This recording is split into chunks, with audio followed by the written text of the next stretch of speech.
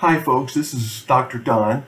I want to spend a few minutes doing a walkthrough of the Lab 1 QuickStart and also your remix on that. Now I'm just going to use the Lab 01 student name.rmd file, which you get over here in your files window. And all you got to do is just click on it to open it up. And this opens up, this is called a source window or the editor window. And we'll talk about that a little bit more. First thing you want to do though is to change the name. This is called the YAML up here at the top, the YAML. Don't worry about what it stands for. You want to be very careful up here and make changes. We want to change the student name to put your name and put the current date in there. And then you can save it to get your name in there.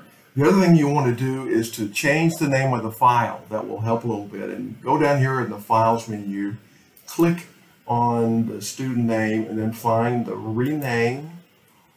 And what you would do is to put your cursor there, backspace, and I'm just going to put my initials DEW. So I would know that, but you would put your first name and last name there. And so now you can see we've renamed that file, and that's the remix file that you'll be submitting. Scroll on down here. It's got some code chunks you need to worry about. This is for the actual knitting. That's the code that controls that. And as we scroll down, you see the first thing is loading the library. I want to speak just a minute. The newer versions of RStudio IDE, and remember that Posit Cloud is just RStudio IDE in the cloud so that you don't have to load it on your local computer. But it's the same, it's called the RStudio IDE. IDE stands for Integrated Development Environment.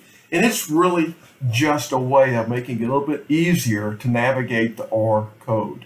Down here in this window, this is the console, and this is where the R code really runs. And you can see we can do a lot of things in RStudio IDE to make it a little bit easier to understand what's going on down here. And that's the reason we want you to use the RStudio, now also called Posit Cloud. First thing we want to do is to load the packages. And quite often when you're loading packages into the library, you'll get a lot of warnings and messages that will maybe distract you a bit. What we really care about is known as errors. And so I've added this little message there, code there, to suppress the warnings, suppress the messages, so it would make it a little bit cleaner when you run it. Errors would still show up, and you want to pay attention to those. Okay. And we've got these 5 packages. I'm not going to spend a lot of time on those. Tidyverse is the main one that makes it easier for us to manipulate data and do things in a logical way. And then we've got the UN votes, which is the library that has the data that we're going to use. So I'm going to go ahead and run that code, use a little green triangle there to run that code block. And the next thing we're doing here is to join these 3 data frames together. In order to make it a little bit easier to see, I've added in a code chunk here, and this is a comment after the pound sign. I'm going to inspect the 3 tables, the UN votes table, the UN roll calls table, and the UN roll call issues table.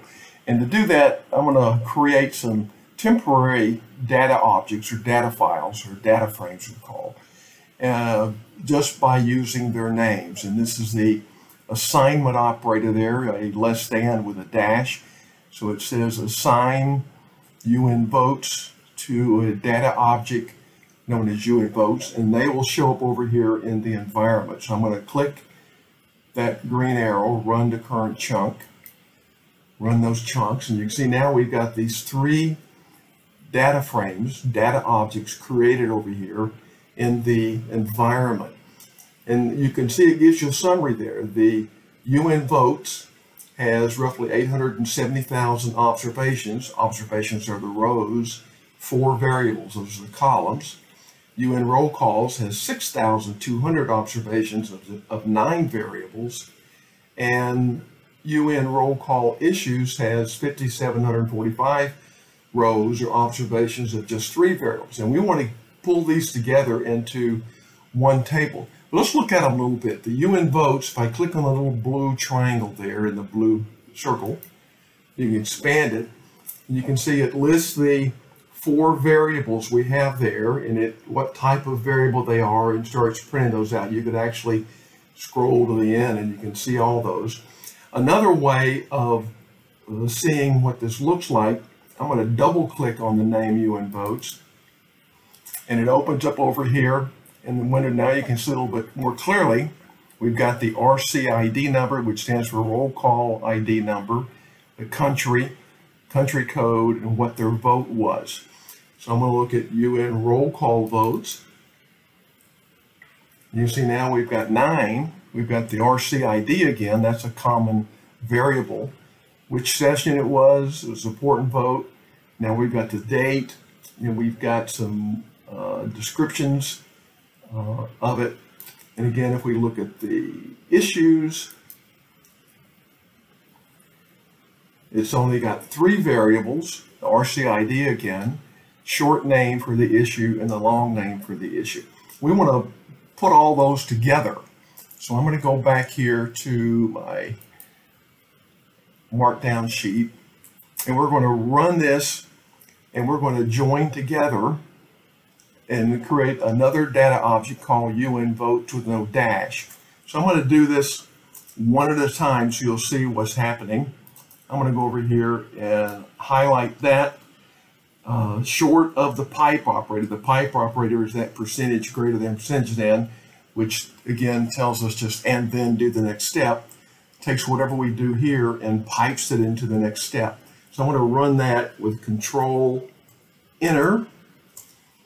And now you'll see that we've added a data object here, 870,000 of just the 4 variables, because all we've got in there is that original table. So now I'm going to do an inner join. Don't worry about inner join, outer join. Those are things for data wranglers. We don't do that in this course. So I'm just going to highlight the first 2, stopping short of the pipe operator this time. So I want to merge the UN votes and then inner join UN roll call. So Control Enter. And we can see over here that UN votes has changed again. Now we've got our same 870,000 rows, but now we've got 12 variables. And then we'll do the same thing again, running all 3 of these, and we'll end up with UN votes without the underscore having 14 variables. That's all our information merged together. And if we look at UN votes a little more closely, and you can scroll over here and see all 14 variables have been put in there, and the common column that's joined by the RCID. So I hope that helps a little bit on this first part, and then I'm going to stop here and we will move on to the plotting part in the part 2 of this debrief walkthrough.